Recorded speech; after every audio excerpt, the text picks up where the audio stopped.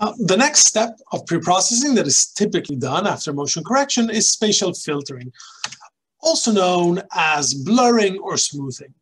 And the idea is to take the value inside each voxel of the brain and replace it with a weighted average of its own value and the value of the voxels around it. In other words, if you look down here in the middle, let's say this voxel right here, what we would do is we would replace the value of this voxel with 1 time the value of the voxel, plus 0.8 times the value of the neighbor above, to the right, below, and to the left, plus 0.6 times the value of the voxels on the corners, plus 0.4 times of the voxels 2 removed, plus 0.3 times the value of the voxels, sort of 2 removed, et cetera, et cetera. In other words, you're replacing the value of each voxel with kind of a weighted average of the voxels around it.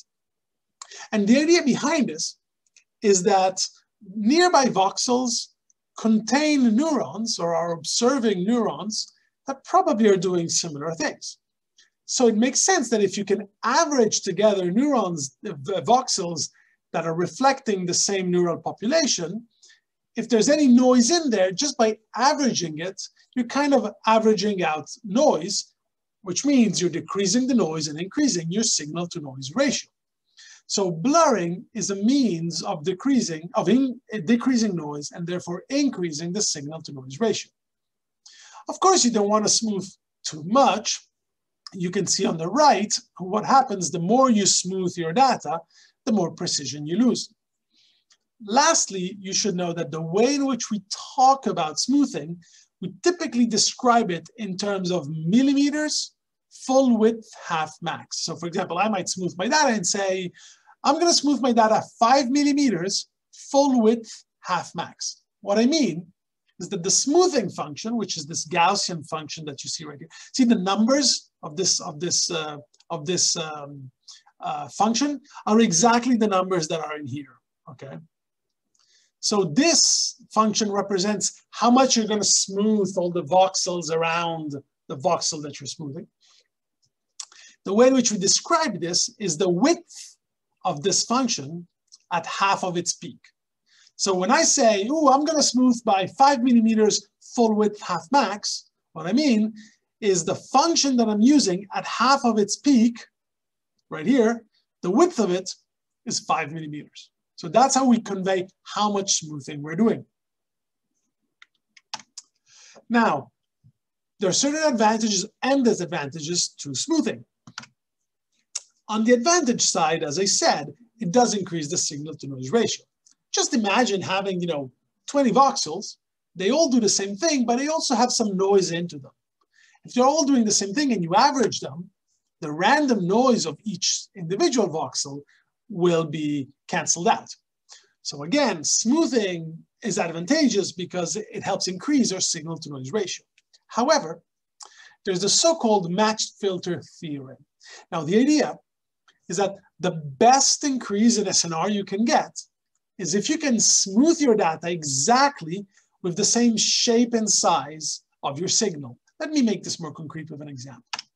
Say this is a brain that we're analyzing. Let's focus on this little piece of cortex right here. So I'm just zooming it up.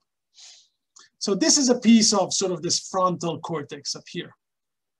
And let's assume that, in fact, the truth is that all the neurons in here, all the neurons inside these voxels, they are responding to my task of interest, whatever that might be.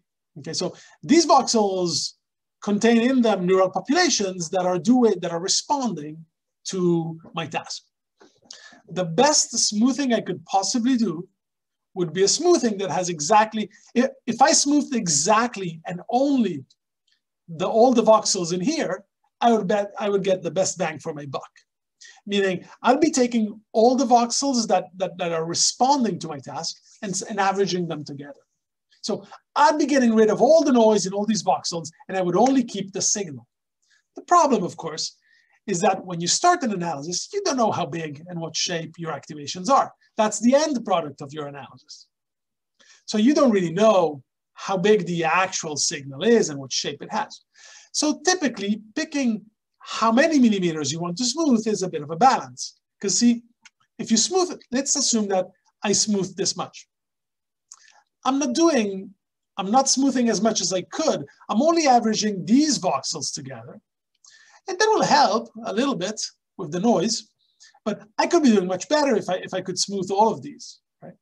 On the other end, if I smoothed all of these voxels together, it'd be terrible because I'd be averaging voxels that have signal in it, those in here, with voxels outside that don't have anything in it. So I'd be dampening down the strength of the signal. So picking by how much to smooth is a bit of a delicate balance. You might also want to keep in mind how big is the structure you care about. If you care about a really tiny structure in the brain, you don't want to smooth much. If you care about, half a lobe, then you probably can smooth more. Now, other important aspects of this, one is that smoothing will allow us later on to employ a technique known as Gaussian field theory. And this is something that we're going to see towards the end of this class. But at the very end, when you're trying to decide which voxels are statistically significant and which not, so which reliably vary your task and which do not, one of the ways to do that is to apply a technique known as Gaussian field theory. And this requires your data to have a certain smoothness. So applying a smoothing filter at this stage helps you ensure that the hypothesis of that is met so that you can use that tool if you decide to. Finally, look, you're typically testing 20 volunteers. So the neuroanatomy of each of your participants is probably a little bit different. So when you put them all in the same box, their anatomies will still be slightly different.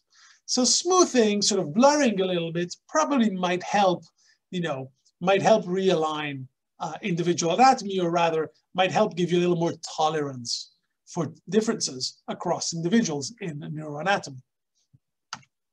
However, there also are some disadvantages. First, we've just spent all this money getting, and all these gradients to get these tiny, tiny little voxels, and now we're losing resolution.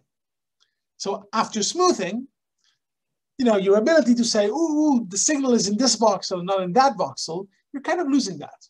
The level at which you can look at your data now, is a little coarser than before. Plus, as I said, if you pick the wrong amount of smoothing, you can damage your data. If you smooth too much, you can drown out signal because you're averaging it with voxels that don't have any signal in it. Here's an example. So this is the exact same analysis, but done at different levels of smoothing, which you're seeing up here. See, when you have zero smoothing, you will see there's a lot of little voxels and noise. So that's too little. At 5 millimeters, it's kind of not bad. You get some good activations. But then the more you smooth, the more you start losing activations. Right? Between 5 and 10, it looks like you get reasonable activations. But then look, once you smooth at 20, you're losing tons of activation. And by the time you smooth 40 millimeters, look, you lost everything. And that's because you're averaging together, as I said earlier, voxels that do have signal with voxels that do not have signal. So you're drowning out your voxels with signal because you're averaging them down with voxels that have nothing in them. So again, picking the right smoothing is a bit of a balance between too little and too much.